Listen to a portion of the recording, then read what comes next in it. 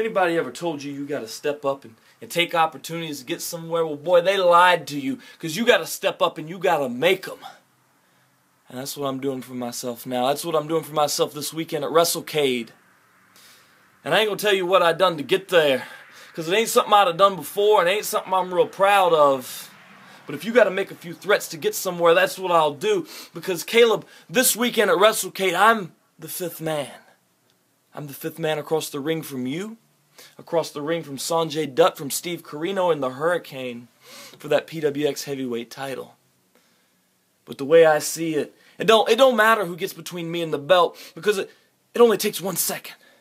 It only takes one move. It only takes one time for me to pick you up on my shoulders and drop you on your head with the plow driver to get that belt. Because, boy, don't nobody ever get up from that. It's getting cold out here, Caleb. You keep that belt warm for Daddy.